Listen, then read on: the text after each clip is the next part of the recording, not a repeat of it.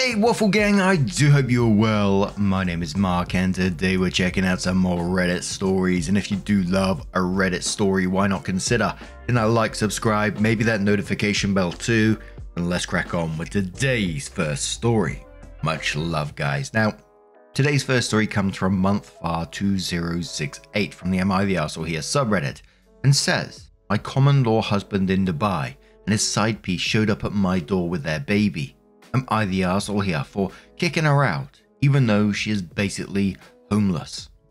My husband and I, 40 female and 41 male, have been together for 10 years. I consider them years to be very loving and happy, but apparently not for him, since he had a side piece obviously. I make furniture and make around 1 million euros a year.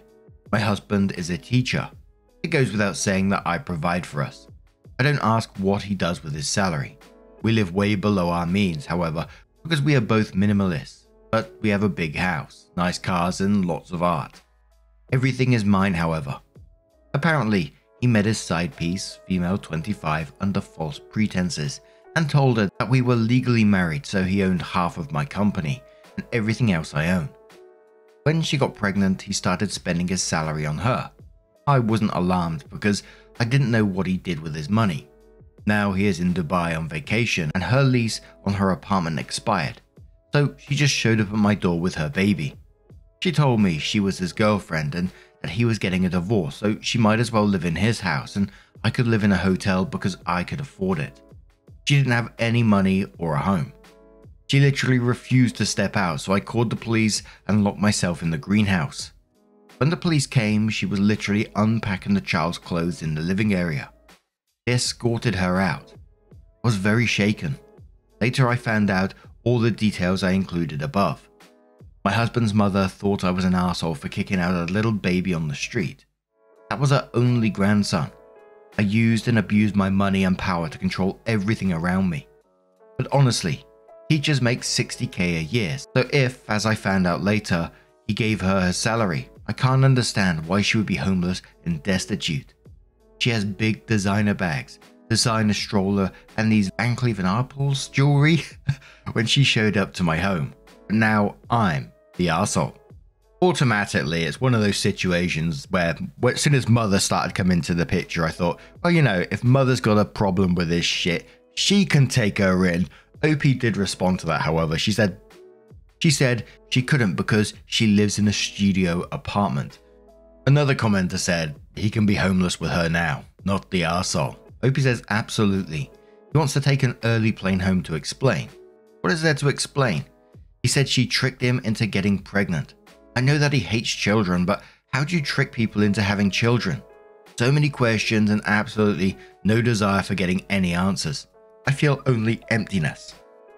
A commenter says can't be tricked into pregnancy if you're not sticking your thing where it doesn't belong. Not the arsehole. Opie says exactly. How'd you get tricked into pregnancy if you don't cheat? Commenter says, if he didn't want children, he went for a vasectomy. If you're interested in the explanation, then sure, get it, but it won't change anything. You don't really owe him anything, as if your relationship was based on mutual respect and monogamy, then he's broken it. Opie says, he didn't want to lose his manhood. His literal reason. The commenter says, he hates children and is a teacher. Or does he teach older humans? Obviously, you're not the arsehole, but as a former teacher who left the classroom because I started disliking the kids, it wasn't fair to them and my patience was about 97% gone. I'm curious. Opie says, yeah, he teaches high school children. He always was set on being child-free. Commenter says, how long has his mother known she has a grandchild? Opie says, wow, I never thought about this. I assume she only knew after I called her, but probably she did already. A commenter says, I hate that you think you could be an arsehole for this. Opie says, well, I really hated the idea of a baby being homeless, and I truly contemplated letting her be in the guest house, but honestly, I was terrified of her. A commenter says, minimalist. That word does not mean what you think it means. You are not minimalist. Opie says, lol, sorry, maybe it was the wrong word. I just meant I don't go on shopping sprees or have multiple walk-in closets or travel once a week. Commenter says, I'm confused. If you're common law spouses, you will have marital assets and need a divorce. So is the house your personal property or marital property? But you still don't have to let the other woman in your home. And if it's so important to mother-in-law, she can let them live with her. Opie says we have no marital assets, as it was clear from the start when we moved in together that we have separate economy. We are not from the States and my assets are well protected. A commenter says to Opie, okay, you may not be aware that in the US, common law is a legal term for a couple who never signed a marriage certificate, but are legally married due to living together for several years and presenting themselves as married. Opie says same definition here, different rules. A commenter says, how long has your partner been in Dubai? Depending on the length of his stay, he may not even legally have residency in your home anymore. If legal, I'd change the locks now. Opie says he's there for 10 days, 1 week left. It was the end of school kind of thing. I'm going to gather all his things and send them to his mother. What is left are my things, he has no right to that, and the things we bought living together 50-50 no matter who paid. All gifts, no matter how expensive, belong to the receiver, like his car and PC, watches, etc. I don't mind. My art, etc. are protected by signed agreements that protect our assets. Any money or savings are protected by agreements. Commenter says, I gotta ask, how do you make 1 million making furniture? Also not the arsehole, kick out the hubby too. Opie says, long story short, I started as an interior decorator / designer, and I started designing what the market lacked in my opinion. Now it's gotten bigger. More details and you could find me. So, a week later, OP comes in with an update and says many are asking for an update, but what's really there to update? Here is what happened this past week and what is going to happen. I will never see him again. It is over. He's back from his trip. Probably he wasn't expected to start his summer vacation this way. My lawyer has already contacted him about what he's owed. It will be transported to his mother's apartment. Whatever more he thinks he is owed, he can sue me. And I'll be ready, and I hope he can afford my lawyers when he loses whatever lawsuit he plans to file. Apparently, the apartment his girlfriend lost was his. He was sending her money for the rent, but she spent it on Prada instead. He swears that the baby isn't his and that he is going to demand a paternity test, like it would make any difference. Maybe for the baby, yeah. I hope to God that the child isn't his, however, so maybe there is a small chance for that baby to have a better future and more loving parents. I am moving in with my parents. Right now I'm in a hotel, but I have no desire to be in that house again with all the memories. I'm selling it, and while I find a new home and sell this one, I will just live with my family. The girlfriend has contacted me a few times via social media because she needs to talk. She wants proof that we aren't married because he told her that we are married. I don't do delusion, so I just blocked her. Oh, I like that. She has tried to contact me via her friends and mine, so now everyone knows the truth without me needing to make an announcement. Thank you, girlfriend. Not sure what to update. If I have missed anything, I will leave it in the comments. One last thing, I'm sorry for maybe using the wrong terms. I'm not an English speaker, and Google found me common law marriage as the term used in my situation. Apparently, it has certain laws in English speaking countries. Our relationship is long term and we live together. We have separate economy. We have no rights to each other's property or estate. We don't even inherit each other without a will. However, anything we purchased during the time we were living together falls under joint estate and is divided equally no matter who the purchaser is. I have no problems dividing these assets in half. I've bought our house and some of my expensive art during the time we have been partners. It would have been joint assets if we didn't have cohabitation agreements in place around these expensive purchases. He has no rights to them. Unlike prenups, etc., they're not easy to contest because he is not legally married to me. Under different circumstances, I would have probably given him more than what he's going to get now because I am like that in general. If he had ended things, if he told me he wanted out and he didn't love me anymore, because I know that relationships end and people fall out of love. He could have respected me enough to give me that at least, but he didn't. So I will literally be counting spoons and napkins and he will not get a dime over what he is owed. The top commenter on this one said, I'm glad that girlfriend made your job easier by telling everyone. For a second I couldn't figure out why she wanted you to prove that you were married, which, lol.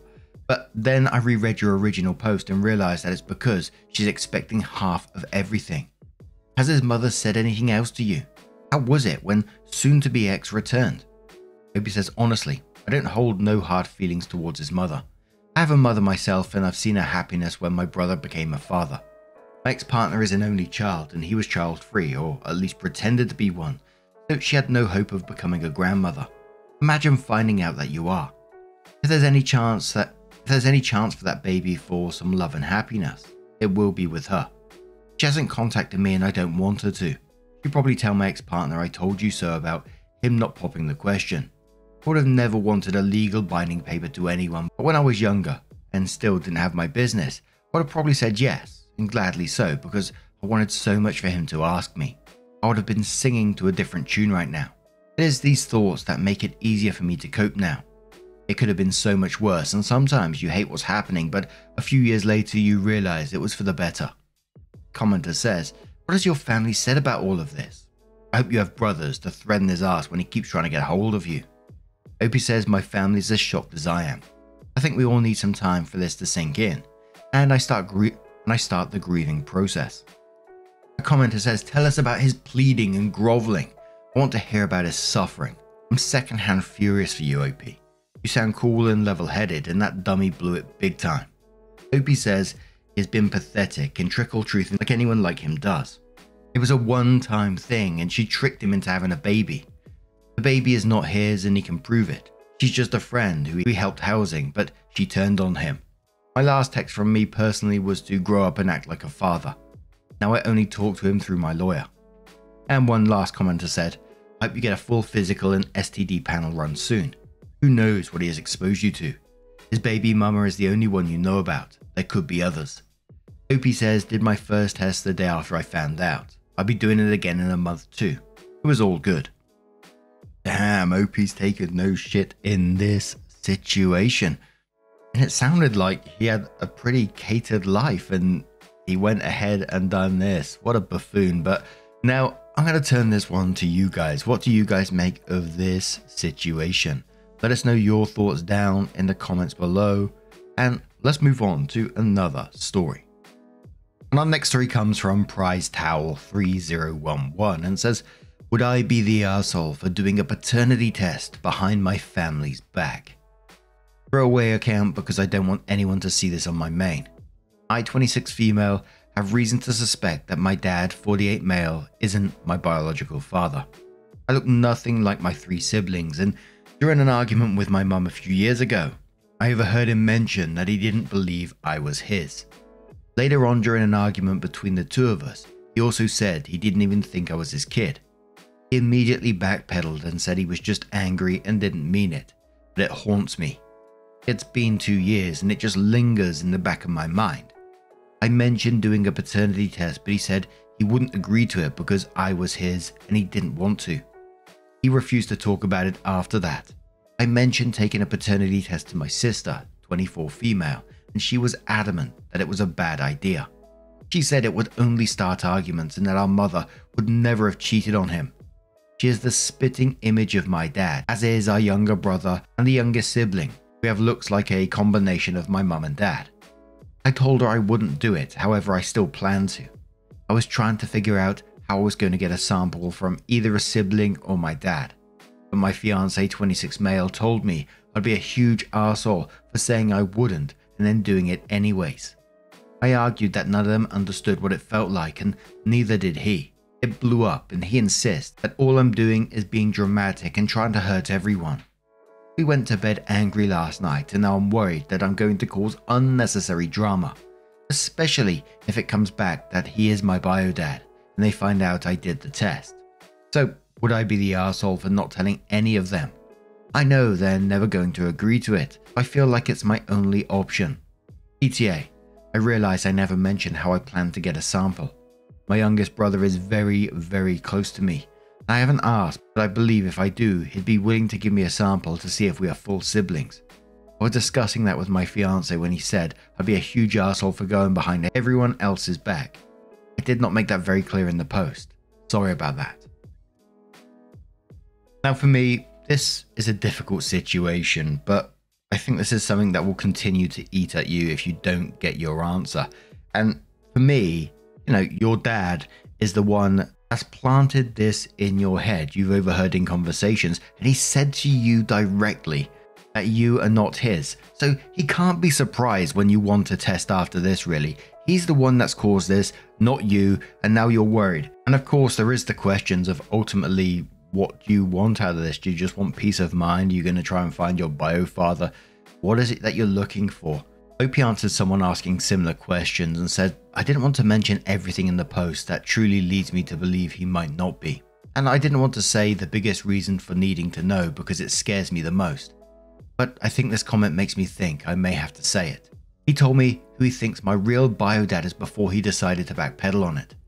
They were family friends of ours when I was younger, and as an adult, I had a brief relationship with one of the sons.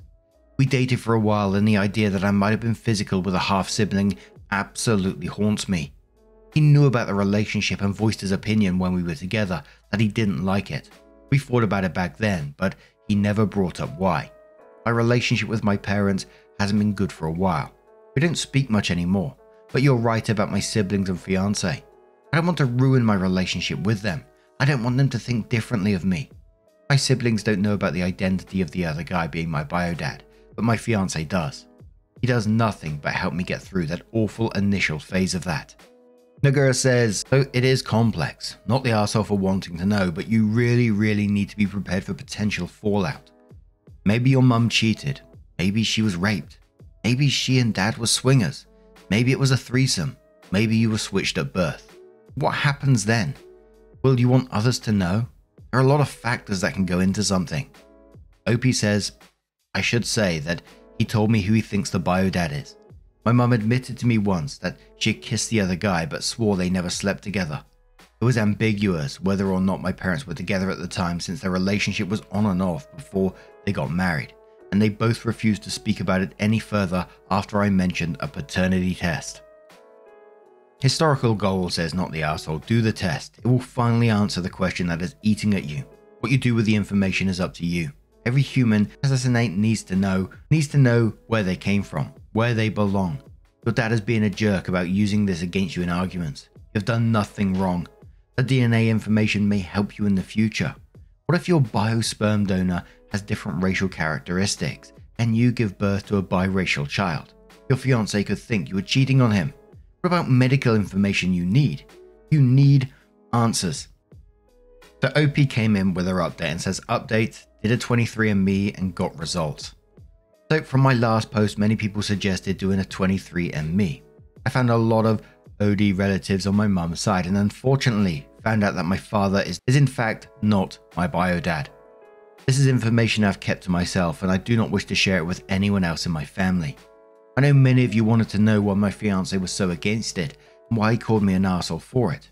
He told me he was only concerned for my mental health. I was doing very poorly and he didn't want me to risk my relationship with my siblings. In the end, he told me he would support me but insisted I at least start therapy first. I did and he's been incredibly supportive. We're married now, by the way. The man who's my bio dad will never be able to contact me. He was already blocked on any social media I had, but even if he tried, I wouldn't respond as I do not trust him. In the end, this has given me a strange peace of mind. I don't sit up at night and worry over it. My therapist has helped me grapple with the terms of it, as well as helped me through the disgust I feel with myself over the relationship I had with who I now know was my half-sibling. I can't tell him as he passed away a couple of years ago in a car accident. My relationship with my parents was severed before I ever did the test. I haven't spoken to either in over a year now. I'm happier than I ever have been. My in-laws are great to me and a man I've known for years has stepped in and walked me down the aisle. I'm surrounded by people I love and it's amazing. I really appreciate everyone's support from my original post. Many of you helped me with good suggestions and no one judged me over the relationship I had had. I can't thank you all enough. I wish you all a safe and happy travels. Someone was asking OP, was it just this topic that made you cut off your parents or was there other stuff going on? OP says it was definitely one of the things that pushed it. The last straw was him coming to my house to bring my brother when he had been drinking. He completely ignored me in my own home and my mum stood there and cried and called me selfish for being mad at him because it stresses her out. That was the moment that put me over the edge. The reality is it was 26 years of hell before I stopped talking to them. I posted a few months after I went no contact. Learning the truth wasn't easy. I cried for 2 weeks pretty consistently and struggled with identity issues. My therapist helped me through it though. and I'm now where I am nearly a year later. And it sounds like that no contact was very much needed, and I'm glad when people are able to step up and do that. Like I always say, it's incredibly tough when you're on the inside, things have been normalized for you, etc. But what do you guys make of this situation? Let us know your thoughts down in the comments below. And just a huge thank you from the bottom of my heart for getting involved in today's stories. Your love, your support, your time always means the absolute world to me, so thank you so much, and hopefully I'll see you in the next one. Take care and much love.